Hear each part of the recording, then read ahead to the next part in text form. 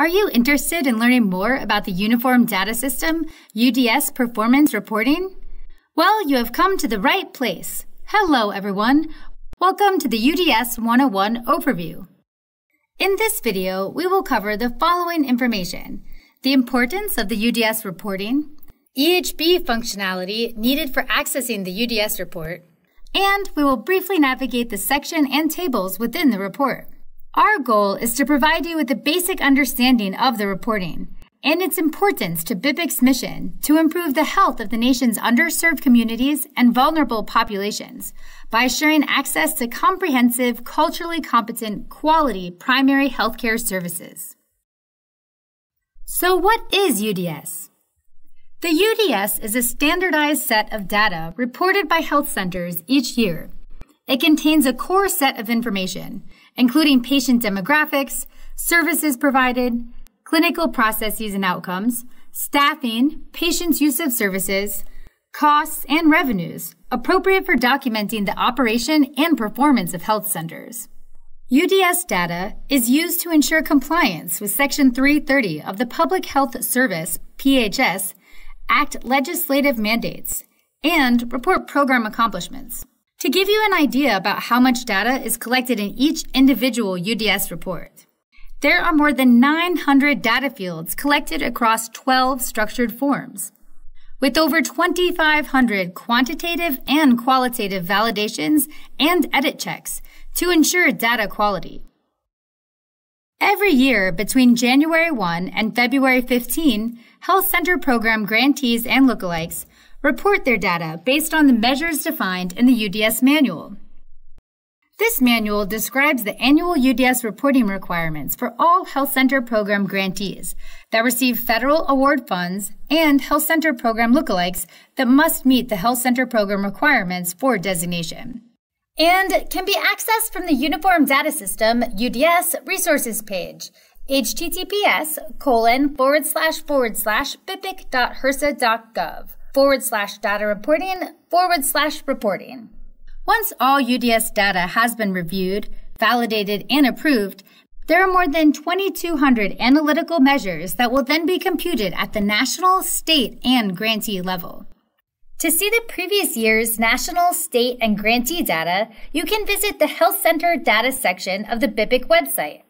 This may be your first time working on a UDS report within the Electronic Handbook, EHB. So to get you started, let's go over the required EHB privileges and how to access the UDS report. To work on the UDS performance report in the EHB, you must have the following: an EHB account that is registered to the organization you work for, been granted access to Health Center Program grant or lookalike designation, and you will need to be provided with one of the following EHB performance report privileges. The View privilege will allow you to view in progress and submitted UDS performance reports in a read-only format. The Edit privilege will allow you to edit UDS performance reports that have not been submitted to HRSA and the deadline has not passed. The Submit privilege will allow you to submit a completed UDS performance report to HRSA.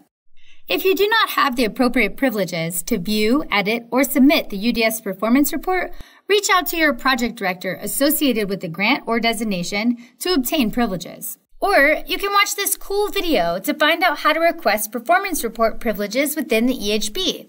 You can find this video called How to Access Your Performance Reports on your EHB homepage in the Help widget.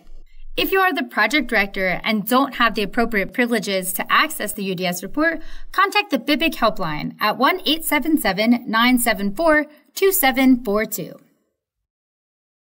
Now that we have covered the privileges, let's go over how to access the UDS performance report. For grantees and lookalikes, the UDS report can be easily accessed from the Tasks tab.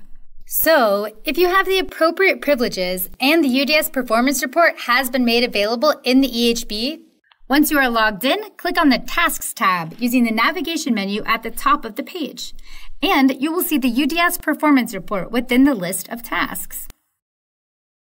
UDS reports are generally broken down into several sections. Many of these sections reflect distinct tables you will find in the report. The Contact Information section captures information such as the UDS point of contact, project director, and CEO contact information. Next is the patient's zip code section, where all health centers must report the number of patients served by zip code. This information enables HRSA to better identify areas served by health centers and identify potential service area overlap. On Table 3A, you will report the age and sex at birth of patients served by the health center. It provides a picture of the demographics of those receiving services. Next is Table 3B. Here you will display the race and ethnicity of the patient population in a matrix format. This permits the reporting of the racial identification of all patients, including those who identify with the Hispanic Latino population. Let's jump over to Table 4, where you will enter descriptive data on selected characteristics of health center patients, such as health center income and third-party medical insurance information. To provide a profile on health center staff, the number of visits and the number of patients served is reported on Table 5.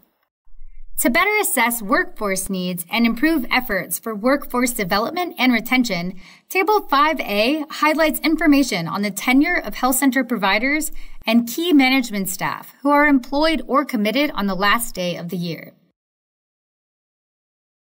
Now we move on to the clinical data.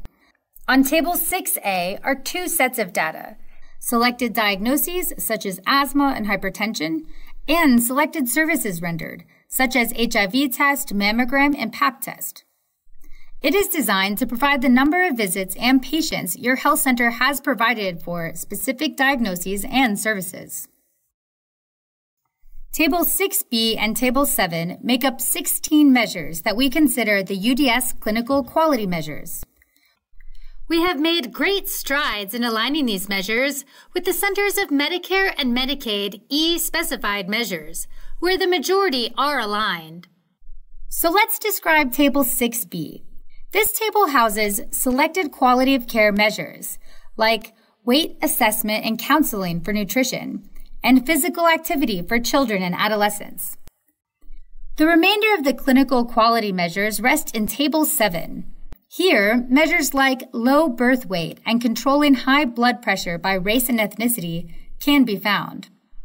What makes these measures particularly unique is that they are broken down by race and ethnicity. Therefore, health disparities can be uncovered. The last set of tables focuses on financial matters.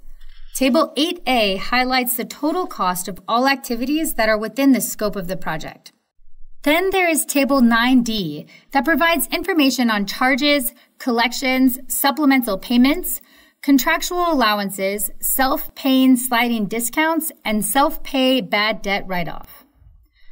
Now on Table 9E, information on non-patient income received during the reporting period for the Health Center Program Grant or the Lookalike Program can be found. The HIT Capabilities section collects data that relates to the use of health information technology. And the last section welcomes comments in the Report Comments section. This area is dedicated to share information of respective UDS reviewers. Once you have entered your data and validated your tables, run the Data Audit Report. If the Data Audit Report finds any issues with the data you have entered, it will be listed here for you to correct. As you know, clean and complete data is key. So before submitting your UDS report to HRSA, navigate to the Review section to do a final review of the data you've entered. Once all sections are complete, you can now submit to HRSA. Wow, that was a lot of information to process. Today, we went over the importance of the UDS report, what it is, what the sections are, and some basic EHB functionality needed for accessing the report. If you're new to UDS reporting or just need a refresher on the process and functionality, please access the EHB help pages at https://help.hrsa.gov/x/DACEAQ.